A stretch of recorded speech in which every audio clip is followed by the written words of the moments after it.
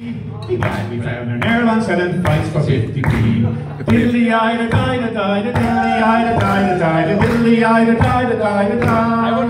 Well, we clicked on the website and we're mightily surprised to find the actual cost. If you go, it's our first time doing this live. Next verse, please. After studying the website, we decided it was best to pay priority boarding so that we should see to address it. And of course we had our luggage, so that's an extra cost. And then we paid insurance in case our cases might get lost.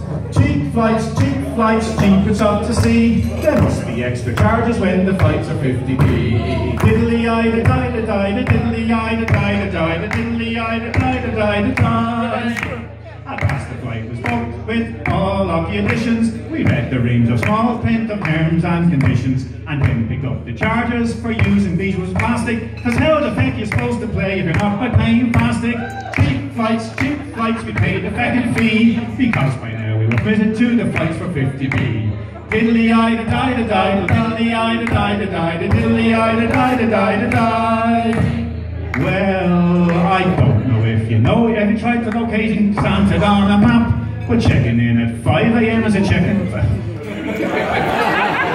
I don't know if you tried to locating Santa on a map, but checking in at 5 AM is a feckin' load of crap. It's a band if you tried to catch a train or underground, so a taxi to the ass of the world with more than £100. Cheap flights, we should have gone by sea. There's no such feckin' thing of a feckin' price for 50p.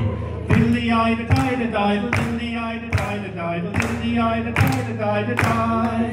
Then at last we reached the airport where we had to pay a fine. The feckin' feckers charge us cause we haven't checked in online. And when you board the flight, there's an extra class of tax, cause the feckin' feckers charge to use the jacks. Cheap flights, all the country. That only feckin' boxers thinks the skirts for 50p.